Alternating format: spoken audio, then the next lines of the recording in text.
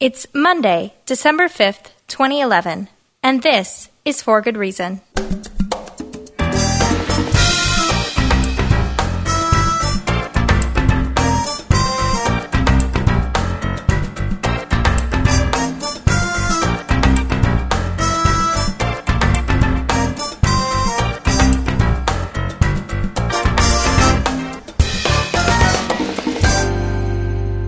Welcome to For Good Reason. I'm DJ Grothe. For Good Reason is the radio show and the podcast produced in association with the James Randi Educational Foundation, an international nonprofit whose mission is to promote critical thinking about the paranormal, pseudoscience, and the supernatural. Before we get to this week's interview, I want to invite our listeners to support the James Randi Educational Foundation's unique work combating unreason in our society by contributing during our Season of Reason campaign. We could not continue fighting the charlatans and educating the public about harmful beliefs without support from people who care about this mission. Like a lot of other nonprofits, the majority of our annual donations come in at the end of the year. And so we've launched the Season of Reason as an opportunity for you to support our work.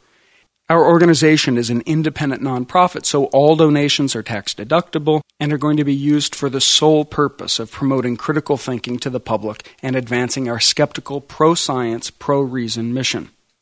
You can help us out by going to randi.org and making a donation today.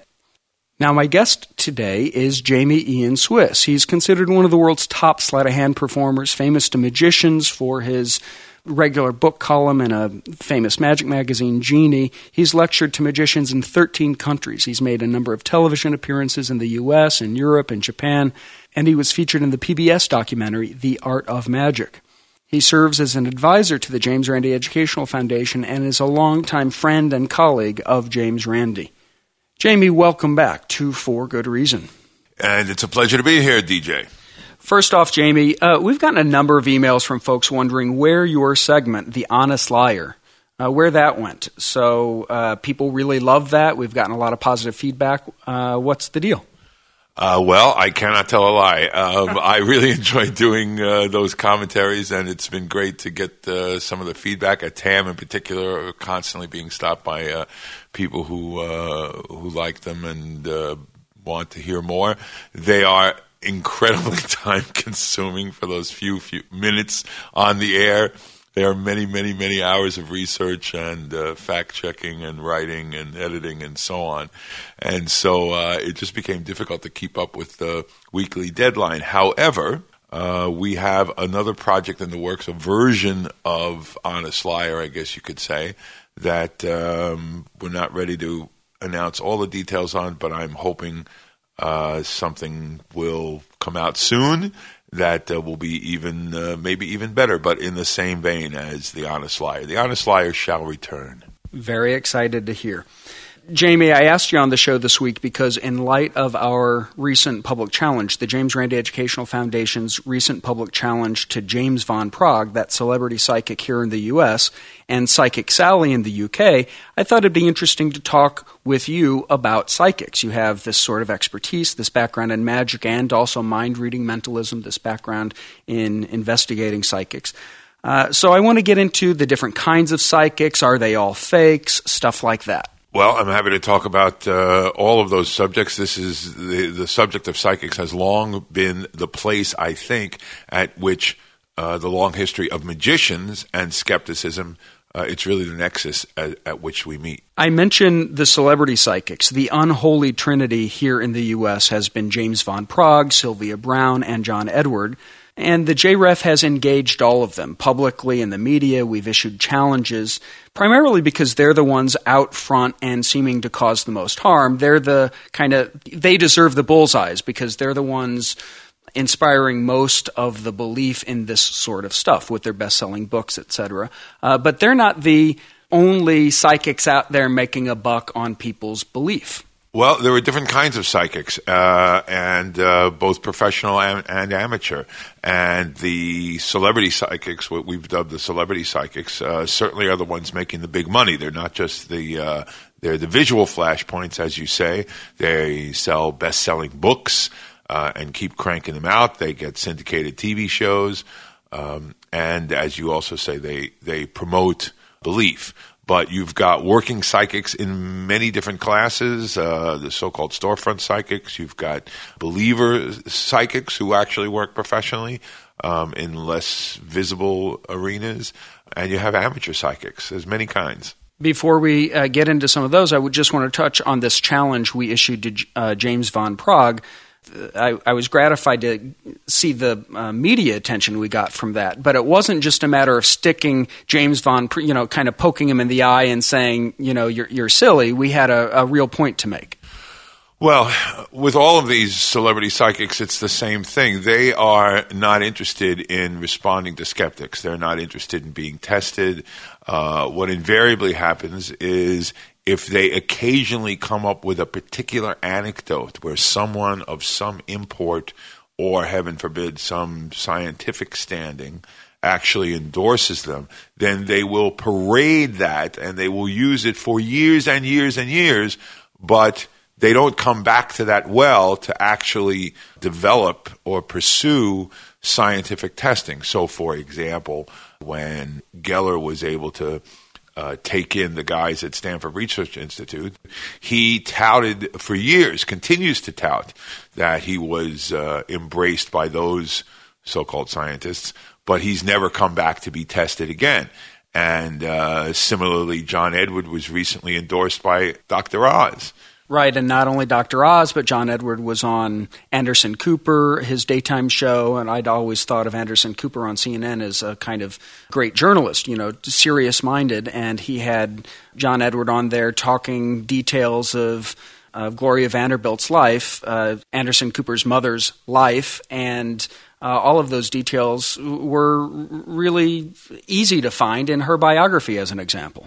Yeah, my goodness, how could you ever find out anything as obscure as the life of Gloria Vanderbilt? And what will happen is that, someone like Edward will now tout that endorsement by Oz or by Cooper, but he's not going to actually come and say, no, it's really my intention to be tested. It's really my intention to establish myself scientifically. Come on, bring it all on. They're just looking for the one weak spot where they can get someone. And similarly, Van Praagh has this academic psychiatrist who's a supporter of his. And so Van Praagh will continually tout this guy's support, but then as soon as skeptics speak up and say, well, why don't you come in and take a test? Oh, no, I'm not interested in cynics. Right, he'll use that, and Edward will say, well, I'm not interested in talking to a guy who has amazing in the middle, an adjective in the middle of his name, and all of this kind of thing. So they're desperate for that kind of legitimacy, but of course they're also desperately afraid to actually submit themselves to any serious scientific examination. They want something that appears like the credibility, but they won't do the simple thing that will give them all the credibility in the world, which is to pass the James Randi Educational Foundation's $1 million challenge, a challenge we make available to anyone who could prove under mutually agreed upon scientific conditions that their paranormal claims are real. That's exactly right. They want the gloss of science, but they're not actually willing to do the work. So we talked about these celebrity psychics, but we recently turned our attention to psychics who weren't celebrities. Even though we did it kind of on a national stage, we, for the first time, tested a number of working psychics in New York City for the $1 million challenge on Primetime TV, and you were very involved in setting that up. This was in front of some 4.5 million people we tested psychics for the $1 million challenge. This was a great opportunity. Nightline became interested in doing a story on the $1 million challenge, and Banachek and I and you went to New York City after a few hurried days with the $1 million challenge subcommittee members designing a new set of tests that we could take off the shelf. So instead of the typical situation, the historical situation of the MDC, of applicants coming to us, giving their claim, and us designing a test specifically suited to their claim, which is, of course, something we'll continue to do with the $1 million challenge, we sort of branched off to this second version that we've been considering for quite some time, which is to create a series of off-the-shelf challenges that kind of meet the needs or claims of the average psychic, if you will, a set of skills involving things like astrological readings and palm reading and tarot reading and mediumship and psychometry, and say, well, come on, here's a single shot test, no series of tests, no preliminary test. Here's a one-shot test. We'll do it in front of the cameras, and if you pass it, we'll give you $1 million. And this is an example of being able to really take the $1 million challenge on the road, as we've been talking about for a while. Right, and instead of waiting for them to come to us, a way for us to take it to them, taking the $1 million to the streets. The psychics that we tested on Nightline, and I'd like to let our listeners know that you can find a link to that entire episode of Nightline on forgoodreason.org. Jamy, as we were testing them, it became very clear to me, spending the time I did with them, you spent a lot of time with them, that, and I know I'm going to get my lumps from some skeptics for saying this, but a number of these folks they seemed sincere and well-meaning, even sort of kind-hearted people I liked, except for the fact that they believed they were helping people with these supernatural abilities. You know, I didn't buy those claims, but these people were warm and seemed sincere. So from my vantage, I don't think any of them, maybe with one exception, were knowing fakes, even though none of them were real. Yeah, the one exception is the one who probably went home, right? Because not everybody made it on camera. Somebody walked out. That's a very interesting, although not surprising phenomenon. Nightline, we helped Nightline prepare flyers that they distributed to every storefront psychic, about 70 or 80, I think, in Manhattan. And Nightline had visions of these psychics coming in to be tested. And we told them that was not going to happen. And we were actually quite concerned whether or not we were going to have a story, because were any of these people going to show up? And there's always been this category of psychic that the term goes back to at least the 19th century era of spiritualism, called the shut-eye. And these are people who are genuine believers, even in what they themselves are doing, as well as what others are doing. And that's a very different thing than the professional storefront psychic. The people who came in for the Nightline test are, in many cases, professional psychics, but they're in a different culture than the storefront psychics. They come from the New Age culture. And one of the storefront psychics passed the flyer over to a New Age store, and it kind of jumped the track to this other subculture, and those are the people who came in to be tested. None of the storefront psychics seemed game for that on-TV test from the $1 Million Challenge. Surprise, surprise, surprise. Okay, so before we get into why that might be the case, let's stay on these shut-eyes, you've called them. None of them were fake, probably, but none of them were real. So make sense out of that for me. I think skeptics have a lot of trouble understanding this. I think skeptics are very often far too quick to jump to the idea that people are always deliberate frauds, and leaving out this great category of the self-deceived. And yes, I completely agree with you. I'm sure Banachek would agree with you that most of the people that we had there, and probably all of the ones that we actually ended up testing, were sincere. What was not shown, one of the things that was not shown in the final edit, in the final broadcast, was we asked each and every one of them, before taking the test, we described the test. We asked them if they thought it was a fair test of their abilities within their skill set. We asked them how they thought they would do. Without exception, each one said it was a fair test that fell within the range of their abilities, and that they were abundantly confident that they were going to pass the test, that they were going to take home the $1 million. Now, skeptics are accustomed to seeing this, for example, in dowsing tests. We've seen Randi many times over the years around the world test dowsers, and dowsers are notoriously self-deceived and convinced that they actually have the ability. And that's because it's just not that hard to find water, is it? And also because they often have feedback that they're unaware of where the thing is that they're looking for, the object under the cup or whatever. Well, and not only that, the idiomotor effect, the psychological mechanism that's in play when you do dowsing or pendulum work or something, is so strongly a demonstration of something, and if you don't know what it is, it seems paranormal. That itself seems to verify the ability you think you have. Right, it's completely unconscious, and the person is unaware of the fact that they're actually controlling what's going on, controlling the rods or the pendulum or whatever the case may be.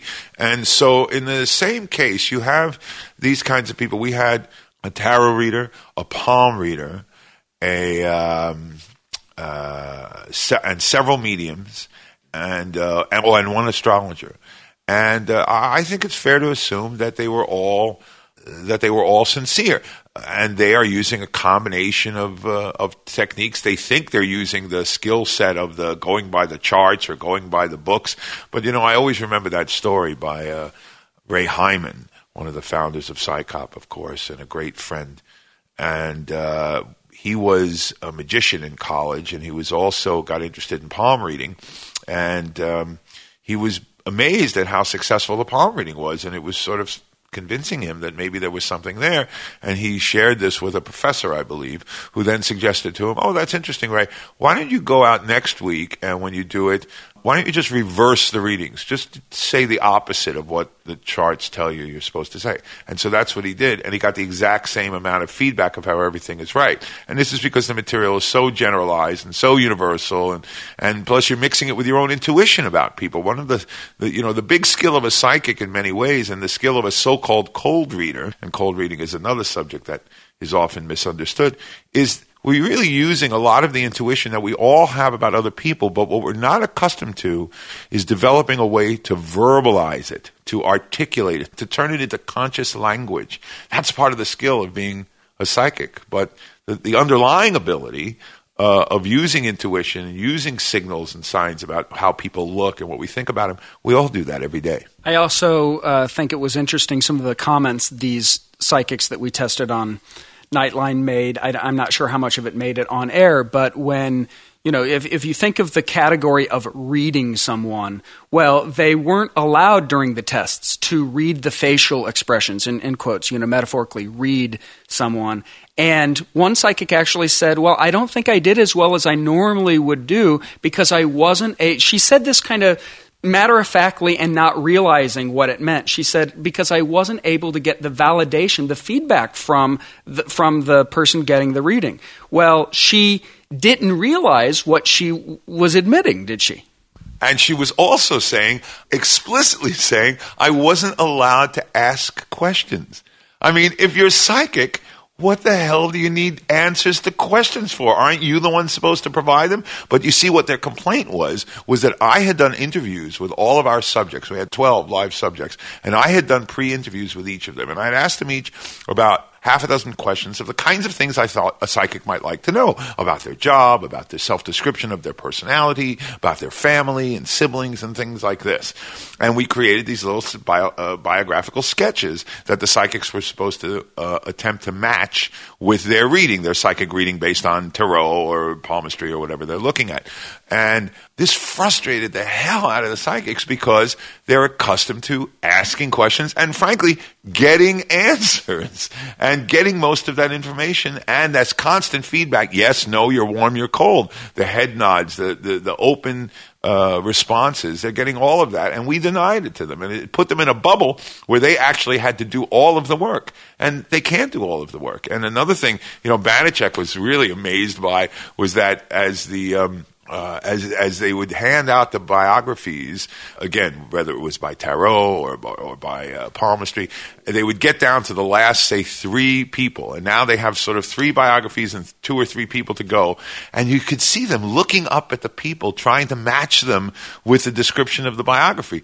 Well, first of all, why should they continue to look at them like that? But also, this assumes they were right in the other 10, which they weren't. So it's just incredible. But what you're really seeing at work here is you have to enlarge the view of the laboratory.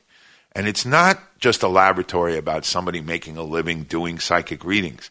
It's a laboratory, especially when you're dealing with believers and so-called shut-eyes. It's a laboratory of cognitive dissonance at work. And it is a paradigmatic, replicable experiment, because each one of these people, absolutely certain of their confidence beforehand, immediately in the aftermath, and not even in the aftermath of the completed set of experiments and trials, but one failed trial after another. At each trial, they immediately have a story. They immediately have an excuse why it didn't happen, what went wrong. One woman giving this elaborate explanation, this is the mediumship test, where she had to find the image of a dead celebrity among 12 photographs, 11 other photographs of just random living people. And each time, I see what happened this time. Lincoln, I didn't get Lincoln I didn't get Elvis because Elvis doesn't like to think of himself as dead because his legend lives. I mean, now this sounds disingenuous, but it's not. It's what it is it's this attempt, this programmed function of the mind to resolve that dissonance, to resolve the dissonance of when we're wrong about something, not just wrong about ourselves, but really wrong about anything. And that's what's really at work here. My two most favorite moments in the exit interviews, one where a psychic was asked by Juju Chang, the on-camera correspondent, so you didn't do as well as you thought you did, and the psychic said, well, you know what, I really thought I was going to win, and I didn't.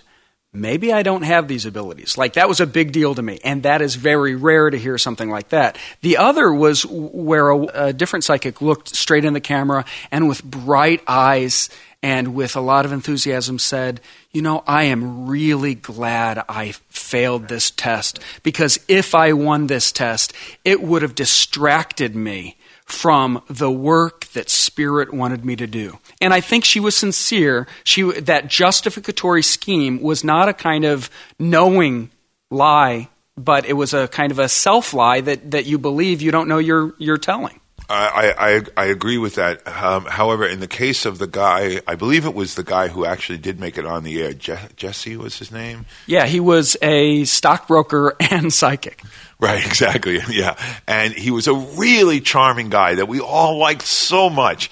And I think when he said, maybe I don't have these abilities, I think that was a moment of when he was a little unsteady on his feet, met with in the face of the failure of the challenge. But I guarantee you that his confidence was fully restored. By the end of that interview, he was not really entertaining the idea that he didn't have the ability. He believed he had the ability, but somehow the test was not as fair a test of it as he thought. It was too different than what he normally does. And of course, we were very strong in inviting him to come in and say, well, look, if it's not, a suitable enough test of what you normally do, we would be glad to arrange a test for you. We haven't heard from him.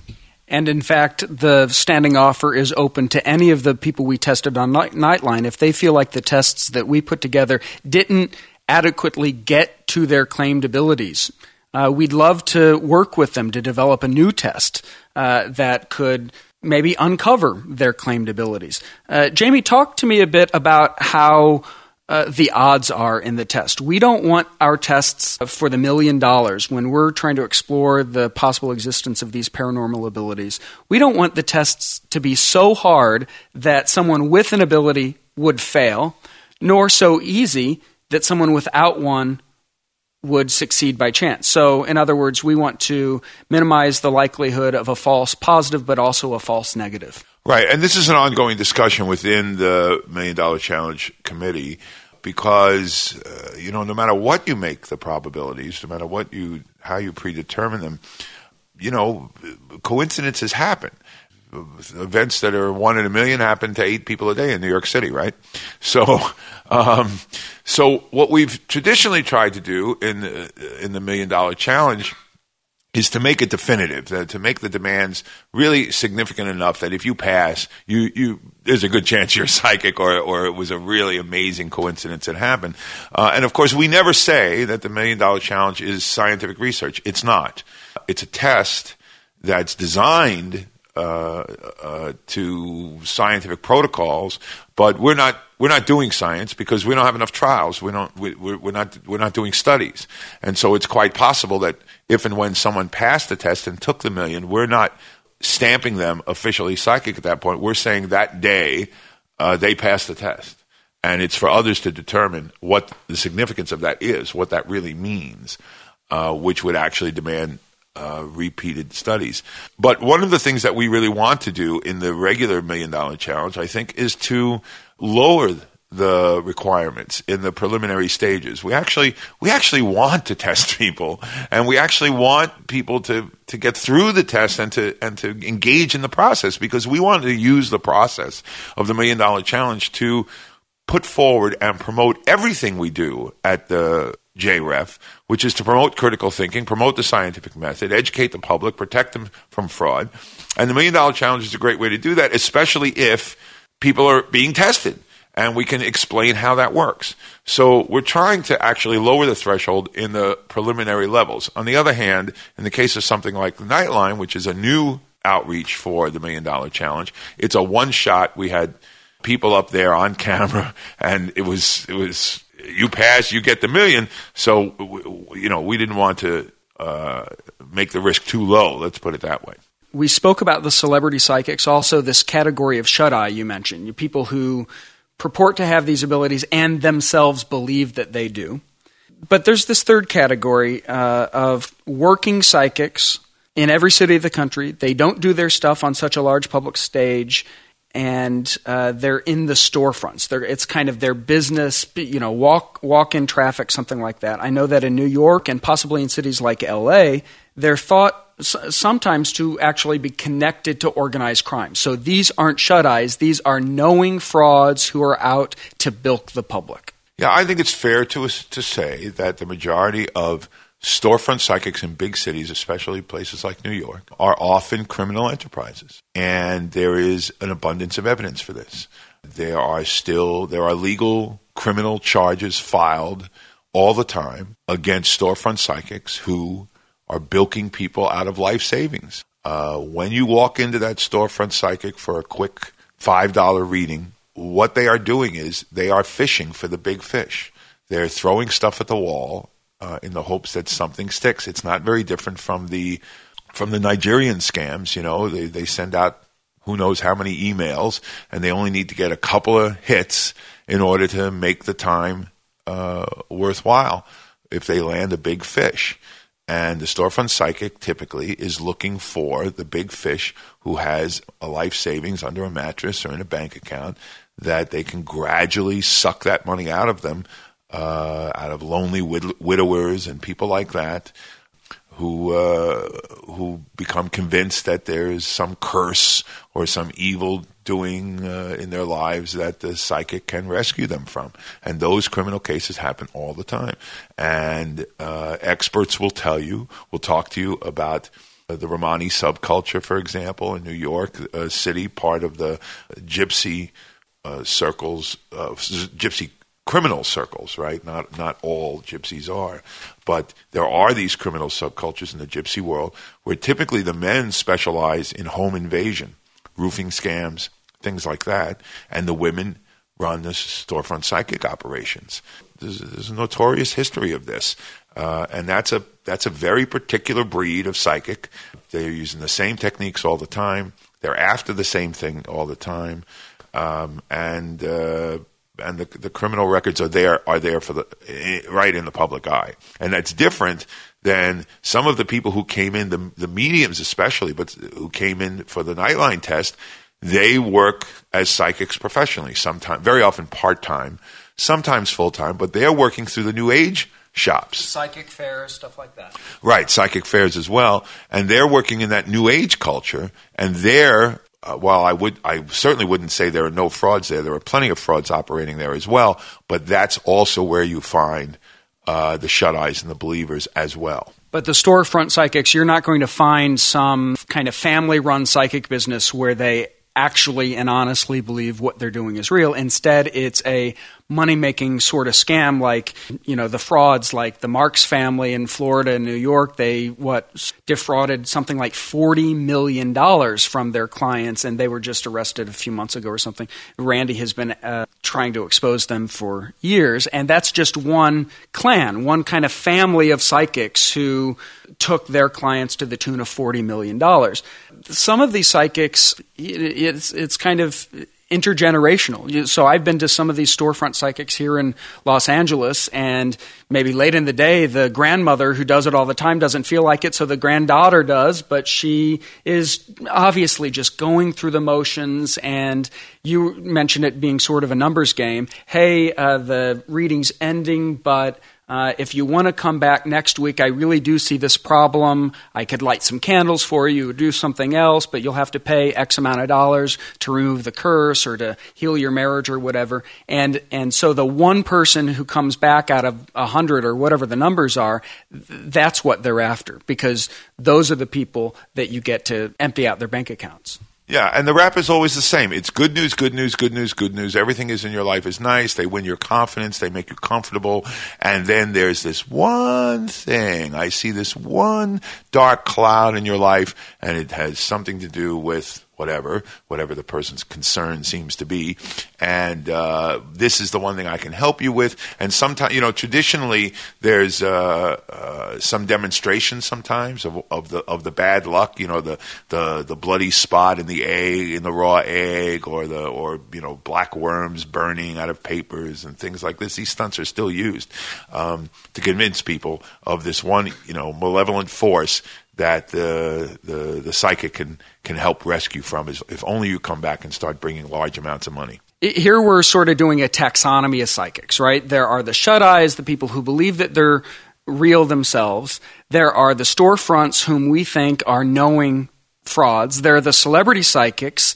How do you get at their motivations? How do you figure out if they're knowingly defrauding their gullible, believing public, or if they're genuinely trying to help people? You read James Van Prague's Twitter feed. He says pablum that seems, like the sort of stuff you'd hear at Sunday church sometimes, be nice and always look on the bright side, etc. That doesn't seem too cutthroat predatory. In the end, it's important to recognize that in most cases, you don't know. I think skeptics make the mistake often of insisting that they do know what a person's motive is and what's going on in their mind. And something our colleague Chip Denman, who's on the board of JREF and also on the $1 Million Challenge Committee, often insists and reminds us of quite correctly, is that motive in the end doesn't really matter. What matters is actions. We can point to the actions of these people and the damage that they do regardless of what their motive is. It's very difficult to know for certain what that motive is, and the lines that we've been discussing in this nomenclature are not always as clearly and obviously drawn as we may think. So, for example, if a psychic is doing physical phenomena, like a spirit medium or a contemporary psychic bending spoons, allegedly with psychic powers, in this particular case, it's almost impossible to say that they don't know what they're doing. They have to know because they're doing sleight of hand. And you know that because you're a magician. Randy was able to expose the magician, in quotes, frauds, because they were purporting to have psychic powers by doing magic tricks that he could do himself. Exactly. And this is not like the ideomotor response with a pendulum or something. You have to know what you're doing here. So this is a kind of outright fraud. But when you look at people who do talk to the dead readings, for example, the contemporary mediums who are not using physical phenomena, they're not doing slate writings, there's no ghosts in the dark in the seance room, they're just talking. We can suspect, we can have ideas. I've seen many of these people work live. I've seen John Edward work live. And in the alternative medicine field, for example, you ask these questions as well. I've been to a conference where I saw Deepak Chopra and Andrew Weil speak. Deepak seems possibly self-deceived and sincere to me. Andrew Weil, a lot less so, because I've seen him very deliberately tune his material and his subject matter to his audience in very deliberately what I think are manipulative and cynical ways. Who knows, though, what they really think? Let's talk about the harm they're doing by selling, Reiki as a so-called legitimate medical treatment. And that's the point. You don't need to read their minds, so to speak. You don't need to know their motivations in order to speak out against what they're doing, because you're looking at the consequences of what they're doing, not their motivations. In this sense, it's not the thought that counts. It's what they're doing And we're able to measure real harm resulting from people believing James von Praagh can reunite you with your deceased loved one, for an example. So if we see that James von Praagh has almost certainly used an internet search to come up with data for a reading of an on-the-air interviewer, as happened on Nightline, it seems pretty strong circumstantial evidence there that he was deliberately using information in a secret way. That would seem to call his motives and his state of mind into question. And if you watch a guy like John Edward work enough times, you see him using the same techniques over and over, fishing for a letter, a time of year, things like this. The same actual turns of phrases over and over again. That's exactly right. The same turns of phrases, but he'll get these little variants where he'll say, I remember once seeing him say, so I see something with parrots, your grandfather and parrots. And the person standing there and saying no.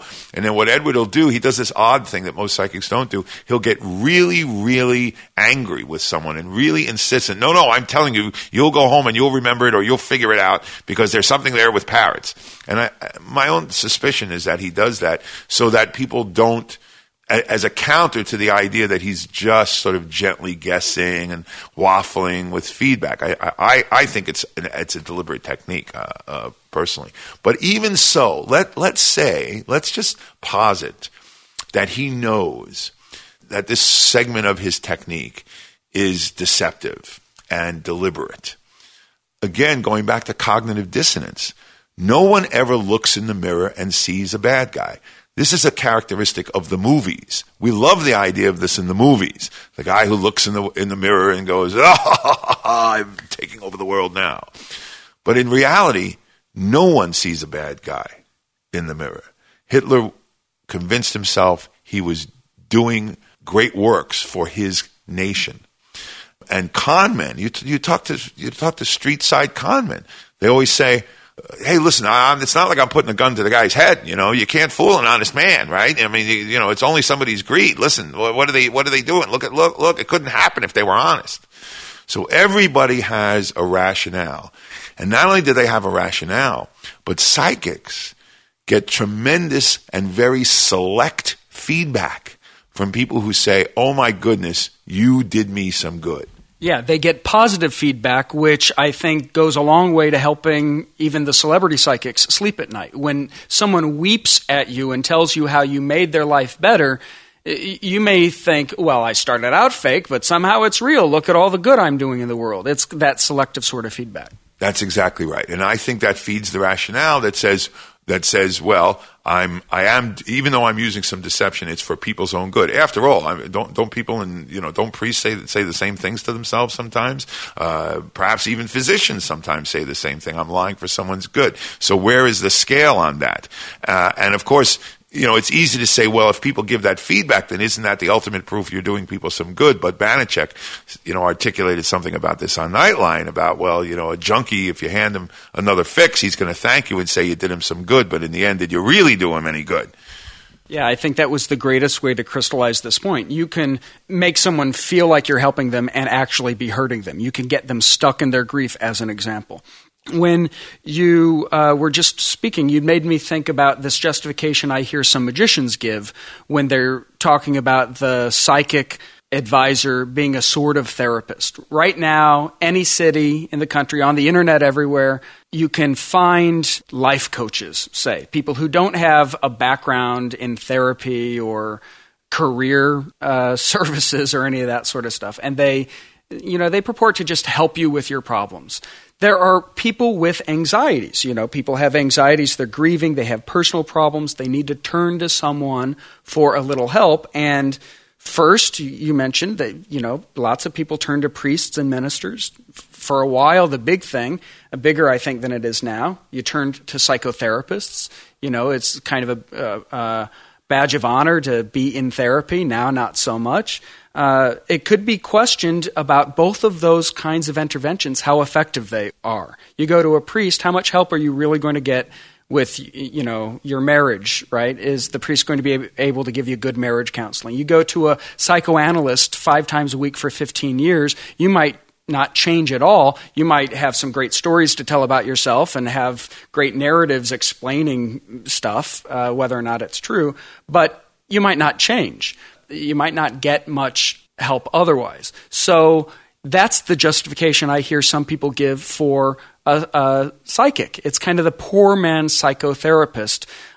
People are hurting. You spend your $60 and you have someone kind of pat you on the head, tell you everything will be all right. You don't buy that justification. Well, I think it's unarguable that there's a benefit in talking to someone. Every study shows that one of the key benefits of any kind of therapy, even among professionals, is the simple fact of the level of the bond with the person. That if you trust this person, you have good chemistry between the patient and the therapist, that this is as important, if not more important, than any other factor of what kind of therapy is being practiced. And we also know, again from studies, that it's incredibly valuable for human beings who are troubled to talk to someone, whether it's a friend or anyone else, as opposed to not talking to someone. So we know those things are beneficial at the most simple, basic level. The problem with talking to the psychic, albeit sometimes the rates are a lot cheaper, but the problem with talking to the psychic is, I believe, it opens the door. Even let's give the best example. You have the best case, most positive case. You have someone who's really sincere, who cares about their clients, who maybe even has some good psychological and emotional intuition and can be helpful. But the premise, the operating premise, is essentially a supernatural or paranormal premise that's not genuine and that is being fostered and supported for the client. And now that is a person who goes out into the world more convinced that such things are real, and therefore, it seems to be, far more vulnerable to the predator in the shop next door and waiting online to take that person down. I think that's one of the two big reasons not to go to a psychic for personal advice. It kind of opens the door to being deceived, gullible, mistreated, bamboozled by other people. The other big reason is that, why in the world would you give some well-meaning, sincere housewife power to give you advice on your finances, say, or whether or not you should buy the house, or is your husband cheating on you? She could be the sweetest little old lady in the world and still not be competent or qualified to give you advice. It's kind of a pretending to expertise she doesn't have. I completely agree with that. And a great example from my own personal experience was I was on a radio show once with Ray Hyman, and there was a channeler.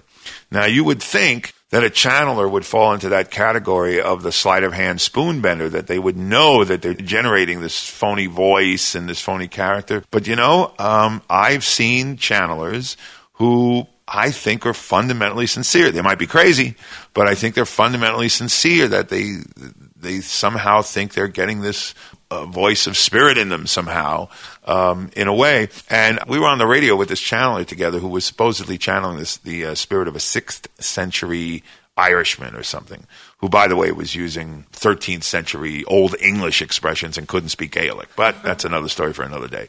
At one point, an airline pilot called in and was asking for career advice. And I said, if you really are talking to a 6th century Irishman, what the hell does he know about your career as a pilot? Exactly. Point well made. Jamie, I really appreciated the discussion. Getting into this topic of psychics with a magician, an honest liar, lots of fun. Thanks, Jamie. It's always a pleasure to be here, and it's an important reminder for skeptics to remember that we shouldn't always be too sure about what's going on in another person's mind. Says the professional mind reader. Exactly.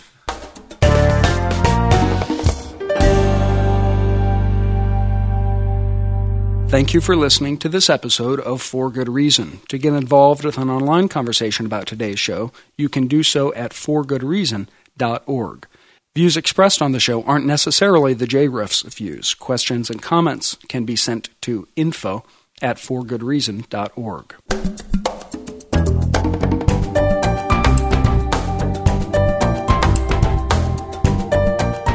The show's produced by Thomas Donnelly and Brian Thompson and recorded from Los Angeles, California. Our music is composed for us by Emmy Award-winning Gary Stockdale. Carrie Poppy contributed to today's show. I'm your host, DJ Grothe.